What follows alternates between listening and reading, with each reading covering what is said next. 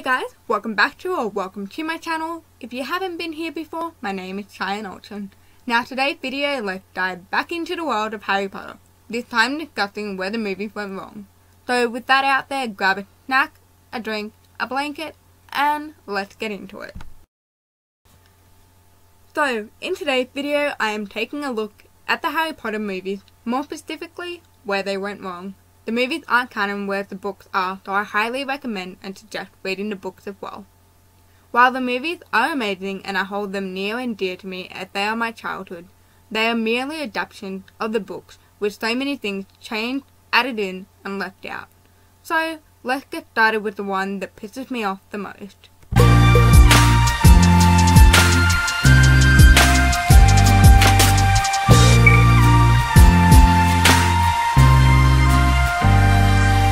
Jennifer Molly Weasley, or as everyone else knows her, Ginny Weasley. I have mentioned this in a past video. This will be linked down in the description below and in the card somewhere on screen. The movie ruined Ginny's character for me and a lot of other Harry Potter fans. In the book, she is the embodiment of a fiery redhead. She is interesting. Sure, she had a massive crush on Harry still, but she was more than that. She was funny, she was out there, she was strong and brave, and she was a very powerful witch. The movie just dulled her down. Yes, she was more than just a love interest. Because she basically had no personality in the film, it actually makes it feel as though hers and Harry's relationship came out of nowhere and was out of place. Whereas in the books, this is definitely not the case. She is helpful, strong, and witty. She's seen being kind to Harry, sending him the singing dwarf for Valentine's Day, the get well cards when he was in the hospital. In the books, it makes sense for their relationship, and it feels natural. Not to mention, she was literally possessed by Voldemort in her first year at Hogwarts for Merlin's sakes. This saw to her becoming a fighter, a stronger witch, and wiser. We see her confidence especially grow when she and Hermione grow closer and become great friends. We learn in the Half-Blood Prince that Hermione helped Ginny to become more herself around Harry with this passage from the chapter The White Tomb. "I never really gave up on you," she said. "Not really. I always hoped. Hermione told me to get on with life. Maybe go out with some other people. Relax a bit around you. Because I never used to be able to talk if you were in the room, remember? And she thought you might take a bit more notice if I was a bit more myself." "Smart girl that Hermione," said Harry, trying to smile. "I just wish I had asked you sooner. We could have had ages, months, years maybe. But you've been too busy saving the wizarding world," said Ginny, half laughing. "Well, I can't say I'm surprised. I knew this would happen in the end. I knew you wouldn't be happy unless you were hunting Voldemort. Maybe that's why I like you so much." Hermione doesn't know everything. I'm gonna let that sink in. I know that must be a massive shock to a lot of people, but a prime example of this is in Chamber of Secrets. In the movie, she knows what the term mudbloods means, and is the one explaining the term to Harry. But guess what? In the books, she actually doesn't know what it means. She guesses that it is bad based on everyone's reaction when Malfoy calls her a mudblood. But guess who tells Hermione what it means? Ron.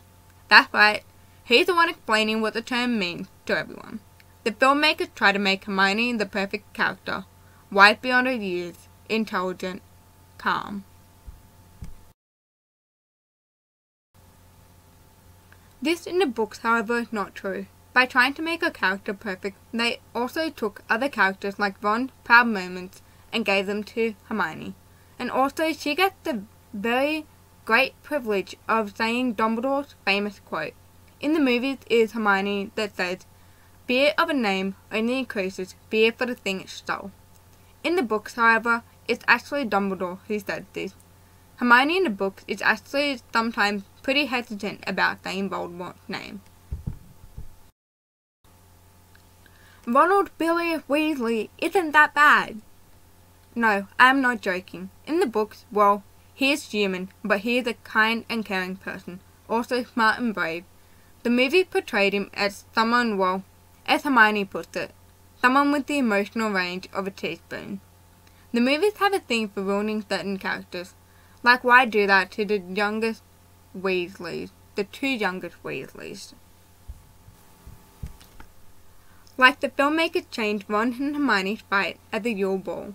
In the movies, he insulted Hermione to the point of tears and just left her on the staircase crying, whereas in the books, Hermione was actually the one to storm off. At so many points throughout the movies, they make out Ron to be a jealous friend and a coward, and just make him out to be a crappy person in general.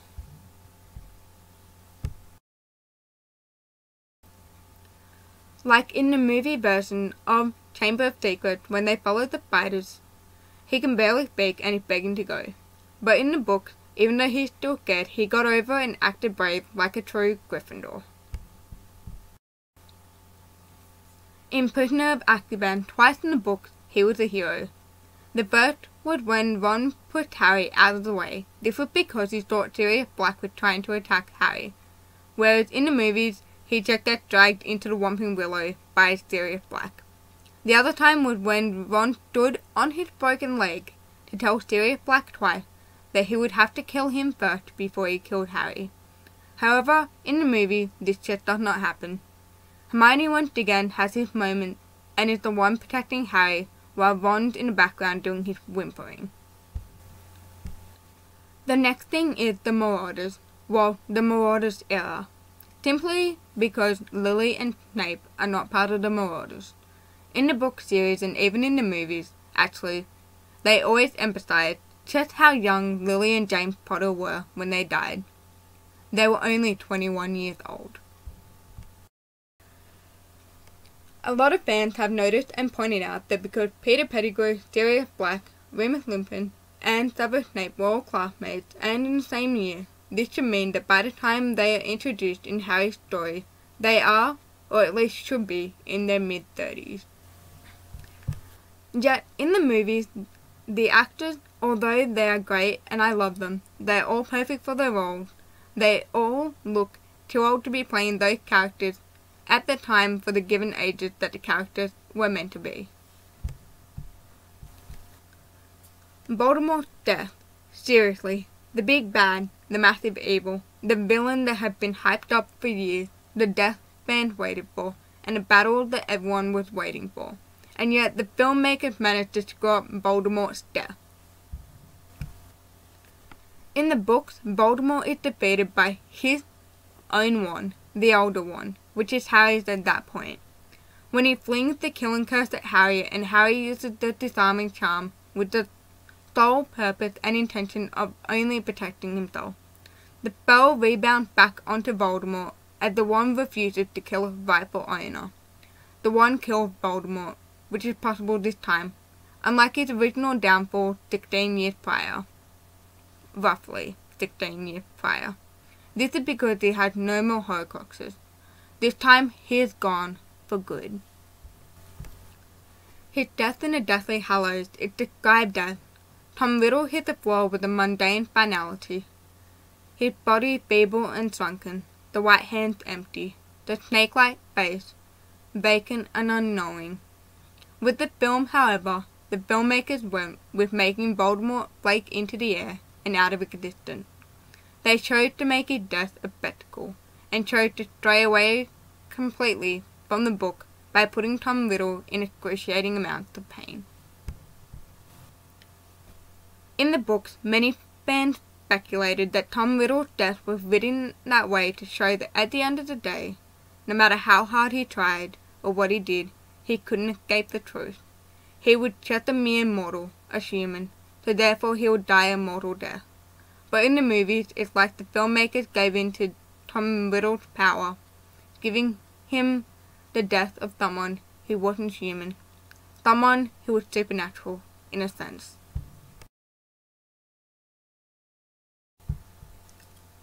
Bellatrix Lestrange, née Black.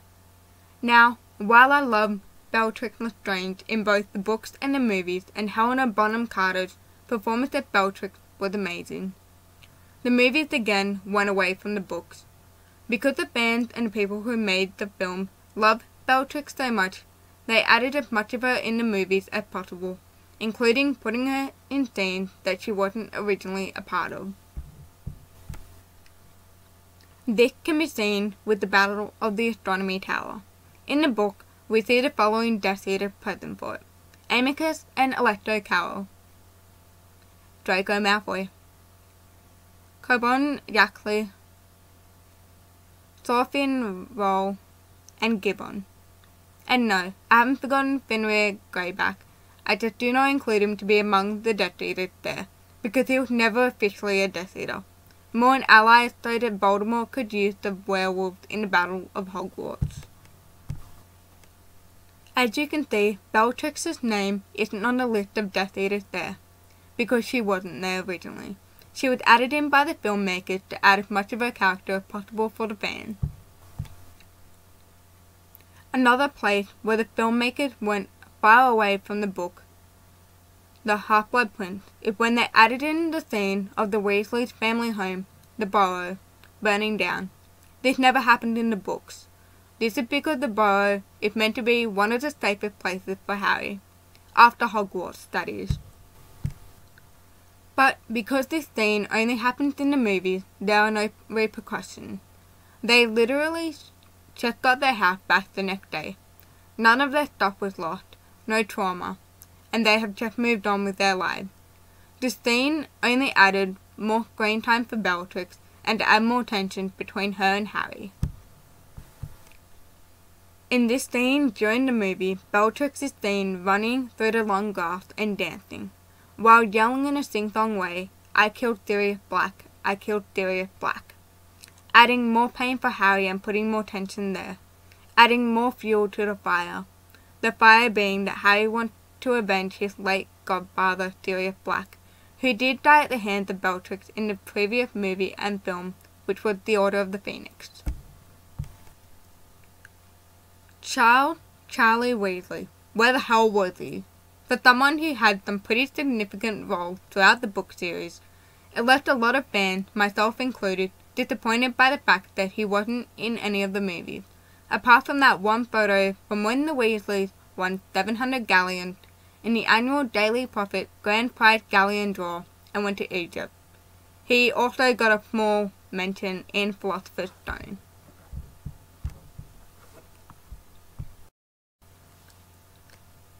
In the books, there was a lot of him. We see him at his brother Bill's wedding to Flora Delacour as his best man in the Deathly Hallows. We see him at the beginning of Goblet of Fire when he returns home to the Burrow to attend the Quidditch World Cup with everyone else. While there, when the Death Eater disturbance happened, he, Bill, Arthur, and Percy helped the Ministry with attempting to stop it. Then he also stays at the Burrow until it comes time for everyone to head back to school, and he actually assists everyone in getting to King's Cross Station on September 1st. We see him again at Hogwarts for the Triwizard Tournament later in Goblet of Fire, where he and the other dragon trainers are bringing the dragon to Hogwarts for the first task. Charlie was also a member of the Second Order of the Phoenix. During his time at Hogwarts, he was a prefect, the Gryffindor Quidditch captain. He was a seeker. He also fought in the Battle of Hogwarts, although he showed up later on in the battle towards the end. He brought with him the foreign recruits he had gotten whilst in Romania. He led them into battle, helping everyone that had been fighting beforehand. George Weasley talks about Charlie's involvement in the following quote: "Charlie's in the Order too, but he's still in Romania. Dumbledore wants as many foreign wizards brought in as possible, so Charlie's trying to make contacts on his days off." During Christmas in 1991, Mr. and Mrs. Weasley, Welsh Ginny, went to visit Charlie. For someone who seems to have such a massive role in the whole Harry Potter storyline and helped out so much in so many ways, pops up so much and is around for important moments, it leaves fans wondering why such an important character wasn't included in the movies, apart from a few small mentions here and there and one small sighting of him, which is the family photo from the Daily Prophet of their holiday in Egypt. Dumbledore's death. How the movie Half-Blood Prince screwed this up, I will never know. In the books, Dumbledore's death takes place in the chapter The Lightning Struck Tower, which we actually get a forewarning to in the chapter The Seer Overheard, when Professor Trelawney tells Harry about the warning that Dumbledore had been ignoring all year, about what the cards keep showing her, and about how she keeps pulling out the card which has the Lightning Struck Tower on it. The card meaning that calamity and disaster are coming nearer. Though at the beginning of the chapter, The Lightning Struck Tower, we see that Harry and Dumbledore are returning back to Hogsmeade after recovering what would turn out to be a replica of Slytherin's locket from the cave, which is the title of the previous chapter. When they're about to mount their broom to get back to Hogwarts, they see the dark mark in the sky. In the movie, Trelawney's scene is cut out completely, and the cards are not mentioned once, despite the fact that they were actually correct all along, and the dark mark wasn't cast until Dumbledore has already been killed, and it was Bellatrix that cast the spell. In the book, Harry is immobilized in the corner of the room and under his invisibility cloak, so he cannot interfere or try to protect Dumbledore. Whereas in the movie, he is walking around on the floor below, watching the event through the gaps in the flooring, and surprised, he hasn't got his invisibility cloak. Also, during Dumbledore's death in the movie, we see Harry raising his wand to try to help his headmaster, except he doesn't get a chance, because as luck would have it, Snape shows up right next to him, mentioning with his hand for Harry to be quiet. That is before he makes his way up to the floor just above Harry and kills his headmaster, sending him falling into the courtyard. However, in the book, this doesn't happen. Dumbledore tells Harry upon arrival at the castle to wake up Snape and bring him to him. Nothing less and nothing more. But before he can do this, the Death Eaters have other plans, making Harry retreat into the corner before being, immobilized. Though in this scene, in the book, there is no interaction between Snape and Harry. In the book, when Draco is meant to kill Dumbledore, he doesn't, which leads to Dumbledore just talking to him as if they are friends. Draco admits to poisoning the mead that he thought Slughorn was giving to Dumbledore for Christmas, but instead, Ron ended up drinking it and getting sent to the hospital wing with poisoning. He admitted to getting Rose Myrtle to give Katie the cursed necklace in the hopes of it getting to Dumbledore. Once again, it nearly killed another student instead of Dumbledore, whereas in the movie we only see Draco saying that he had to do it or the Dark Lord would kill him. So anyways, that is today's video, guys. I hope you liked it, and comment down things in the comment section about where you believe the Harry Potter movies went wrong. This is just all the things I can think of at the top of my head, but I'm sure there's much more that I would probably think about in a much more in-depth thing. But if you can think of anything else that I haven't mentioned, or anything that you thought was really interesting that was changed or left out or added in, please comment down below and I'll get back to you. And yeah, I hope you guys liked this video, and until next time, I love you, bye.